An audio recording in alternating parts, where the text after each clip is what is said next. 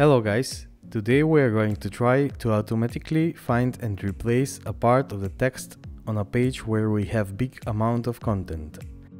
This first part of the video is an example of doing this on the classic WordPress editor.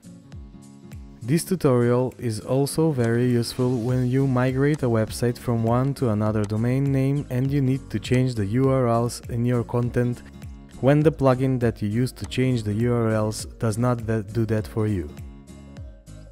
We are going to use TinyMCE Advanced editor tools to do this. This plugin has many options that can make your work on pages or posts easier.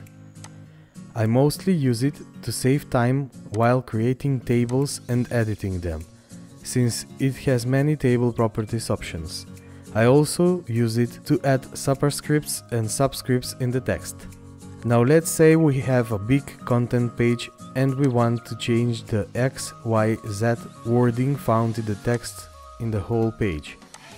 We should use the Edit tab of the new line of tabs and click on Find and Replace. Then write the word we should find and write the word that should take its place. Check the Match Case option and click Find. Then Replace or Replace All. Replace button will replace one by one.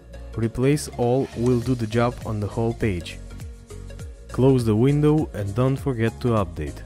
In this second part of the video we are going to use the Find and Replace option on a page which is created with Visual Composer. This procedure works with most of the page builders, so you can learn how to change texts or URLs when you use a page builder in this tutorial. Let's say we have a large page and we want to change some URL or part of the URL that is used many times in the page. We don't need to do this manually. We can open the classic mode editor and use the same procedure to change some URL. Find the part of the URL we want to be changed. For example, the HTTPS protocol part or part of the link, and replace it on the whole page. Update the page while you are in the classic editor, and when it updates, check your changes in the page builder. Before doing something like this, it is smart to have a draft backup of the page created with Yoast Duplicate Post plugin.